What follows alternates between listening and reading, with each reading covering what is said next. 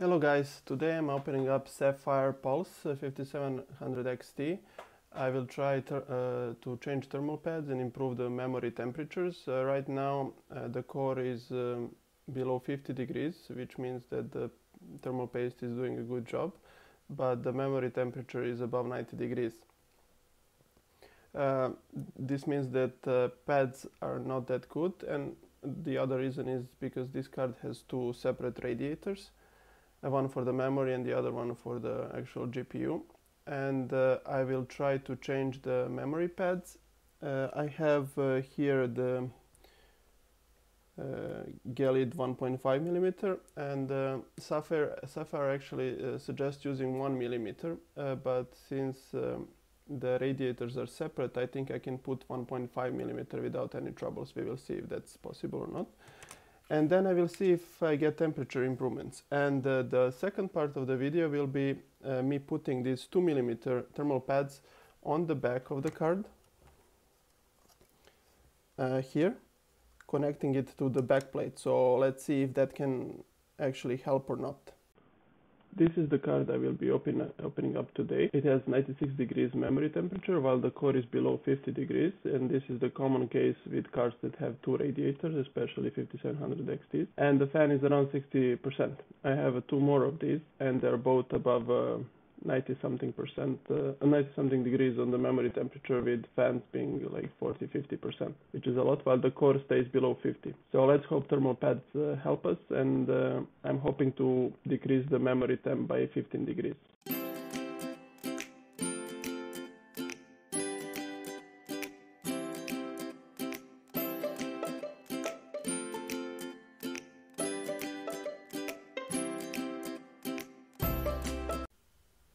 So this is how the card looks on the inside. This is the radiator for the memory, as you can see.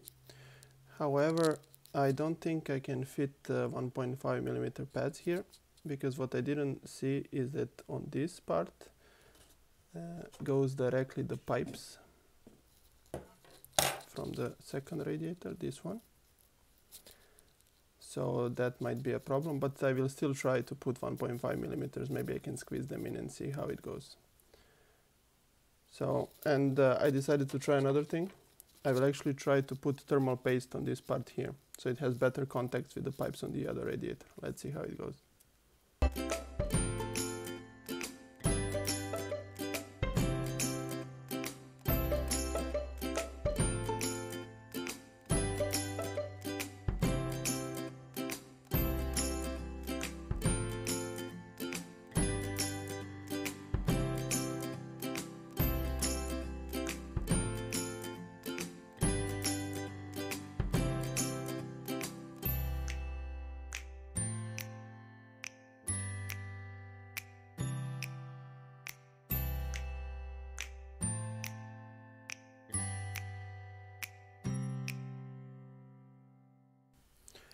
Okay, after a lot of cutting, I'm finally done. I put all the thermal pads on all the components, and hopefully I can pull this off with 1.5 millimeter pads. And let's try to assemble this and see what happens.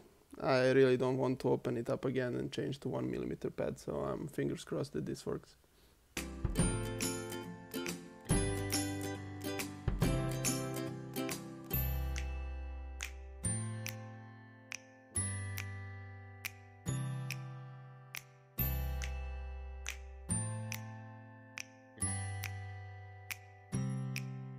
I want to test and see what change did the thermal pads cause, and then I will add the thermal pads here, so I can connect this to backplate and see if that helps as well.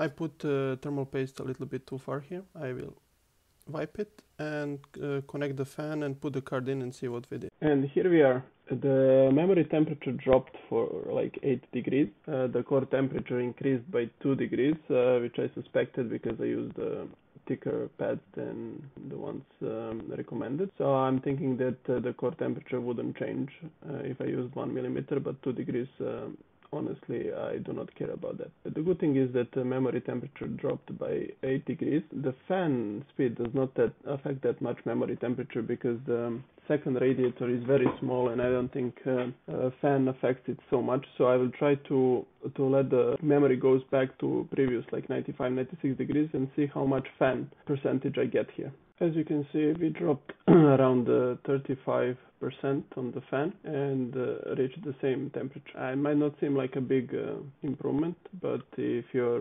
rig or graphic card is in your living quarters, 30% of the fan is a lot.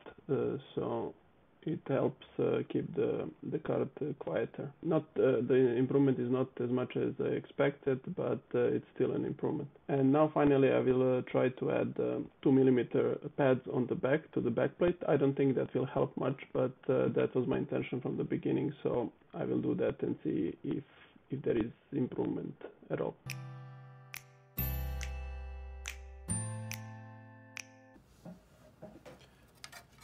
So first I will replace these two pads that are already here, and then I will put pads for the memory here. The reason why I think it will not be so good is because I don't know if this can be seen on the camera, but there is a thin layer of plastic here, and plastic is not that good conductor of heat, so I don't think it will help much. If you can see here, where they put the pads, there is no plastic underneath. But I don't want to remove this, so I will just try to put it on top and see if it helps at all or not.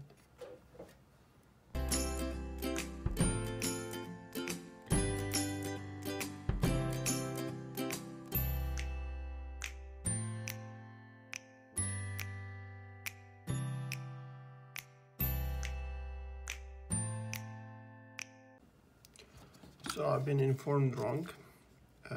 The 2mm on the back are too thin. You need to put at least 3mm here, because they don't even touch the back plate. So what I'm gonna do, I'm gonna add another layer and see if that works. So I added another layer of 1.5mm pads, and this is turning into a real mess. Let's see if this helps at all, or I just wasted good pads. So in total I have 3.5 thickness here, millimeters, but it is a bit too much, so I think 3mm are perfect for this. So if you want to do this, buy 3mm pads, but let's see if there is a point of doing this or not. So basically, as I suspected, there is no difference if you have thermal pads on the back or not. So my suggestion is don't do it. I will now test to put the fans to 60% and see if there is difference at that fan range. And here with 62% fan, we can see a little bit improvement on the memory temperature, like 2 to 4 degrees. This can be anything. It doesn't necessarily need to mean that the thermal pads on the back helped, but let's say they did shave off 2 to 4 degrees. So in the end, if you want to change the thermal pads on your 5700 XT Pulse, I recommend you to do it, to shave off like 10-12 degrees maybe of your memory. And if that is important to you, you should do it. Use 1mm thermal pads, not like I did 1.5. I will be ordering 1mm pads and doing the same thing on my other 5700 XT and see if there is a difference. I don't think there will be much of a difference. Maybe the core temperature stays 1 or 2 degrees cooler. And if you really want to add thermal pads on the back, I suggest use 3mm thermal pads. I don't know if it is worth it. I will not be doing it on my other cards. And that's it. If you like the video, please like and subscribe. And until next time, see you.